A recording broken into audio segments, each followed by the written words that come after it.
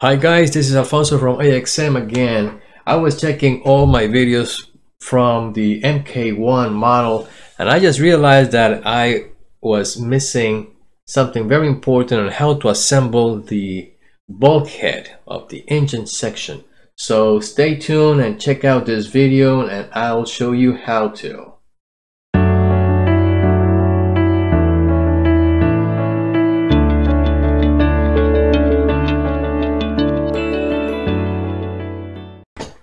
Alright, so these are the parts of that form the bulkhead of the engine section of the MK-1 vehicle. It's just a base of rings all together, and this is the upper part, the upper cone. And looking at the picture here that I was showing you, this is the completed bulkhead of the MK-1 with a new Raptors, the modified Raptors that I designed last year, and you can see these on a video that I made some time ago that I explained how to assemble the Raptors, but I did not include videos showing how to assemble the bulkhead. So this is the video today. Here next to it is the newer modified bulkhead for the Starship SN series. So SN stands for serial number.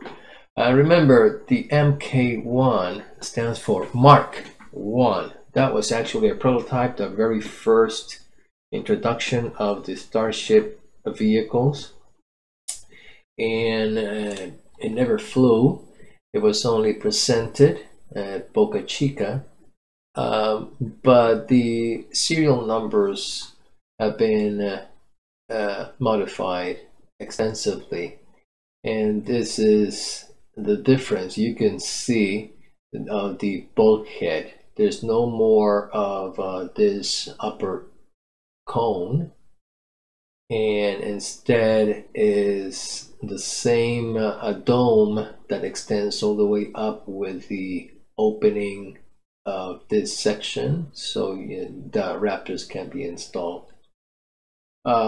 So let's go back to the model. So we're going to curve these rings, put them together, the whole thing.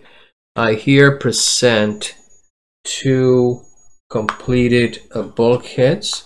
This is for the SN8, and at the time of this video we are getting very close to the test of the Starship SN9 vehicle. Alright, so it's very similar to this. This one is a bulkhead, is the upper, actually an upper dome of the Starship.